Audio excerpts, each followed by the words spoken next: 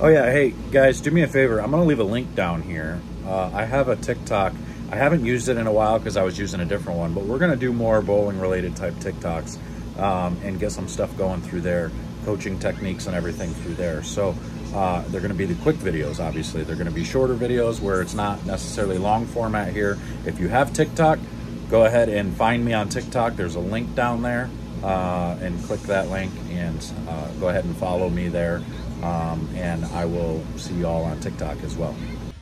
All right, well, we are still in the camper for a few more days. Got the clinic coming up in Coldwater on Tuesday, so if you want to be a part of that, make sure to head to 10pindoctors.com and you can sign up for that over there. Otherwise, you can call up to the center or just come on up. We have 1 o'clock squad. We're gonna let anybody in that wants to get in, and then 6 o'clock. We're trying to cap it at 15 people. But if we don't get there, that's okay. We'll let everybody in. No big deal. Or if we get a little bit above that, that's fine too. 15 people at 1 o'clock, 15 people at 6 o'clock. We got 2 different squads. So if you want to come up here for that, that'd be great. We're going to be learning all the different things: mental game, physical game stuff, release, your approach, all this different stuff. We're going to get one-on-one coaching, classroom coaching, ball dynamics, all that. So come on up, sign up if you want to be a part of this, and we'll get you signed up and you can be a part of it with us. But as far as the tournament went, man, this one was rough. So I cashed in 2 of the 3. This time they took 32 and I was 33rd. I bowled 175 the last game to drop to 16 under. I mean, no excuses really. I missed 2 spares that cost me ultimately. I always say spares are the biggest thing. I don't remember which game it was, but there was a game where I missed the head pin twice. I was very confused. I was very confused as to how I missed the head pin twice. I watched my ball get to 40 feet and then back up. It just kept going right. On decent shots, I thought. I changed balls the very next frame, so I left a 1-2-4 there, and I chopped the 1-2 off of the 1-2-4. And then I got up on the very next frame in the left lane and changed balls, and it did the exact same thing. I missed the head pin again to the right, and I left the 1-2-4, and I chopped it the exact same way again. So those 2 spares, ultimately, just one of them, cost me the cut. Now, at the end of the day, it ended up taking 82 over after the next 4 games today. So really, I mean, I would have needed more. Otherwise, I needed like a 90 over block this morning, and that'd have been tough to come by in 4 games. So not impossible, but very tough to come by on that pattern. But my look wasn't very good. I used, I took some surface to an IQ Tour Ruby, and I played straight around that, 12, 13 range out to about 8. And I was controlling the pocket good. The unfortunate thing is early on, all of game 1, basically, I couldn't carry. I left, I think, 4 or 5 flat 10s that game. But I couldn't really make much changes because they were so hard. Just getting to the pocket was hard enough. So I bowled 190, which actually wasn't bad.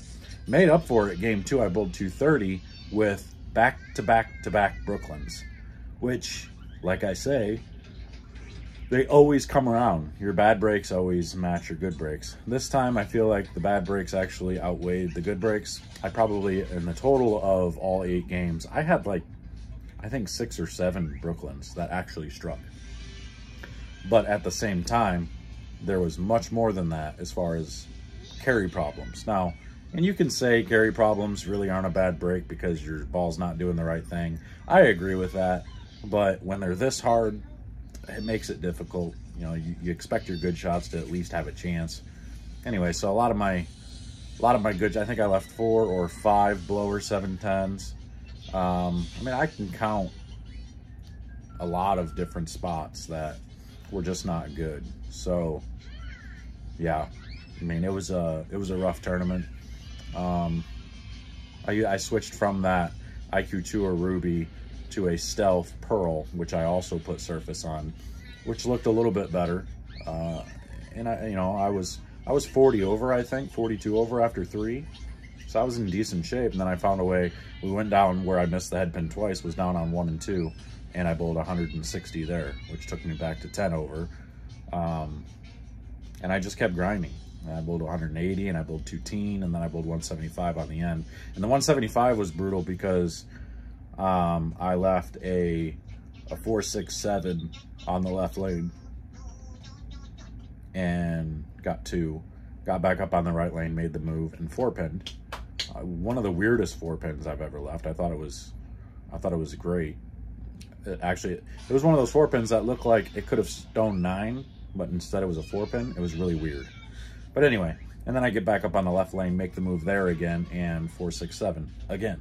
So those types of things are frustrating. So you go back-to-back opens on the left lane to shoot 170 after starting out with, you know, 4 or 5 good shots in a row where I'm clean with a double. You get stuck with a couple opens there. So I don't know, rough weekend, no big deal. We're gonna head home after Tuesday. So we're here, today is Sunday, and we'll be here again tomorrow.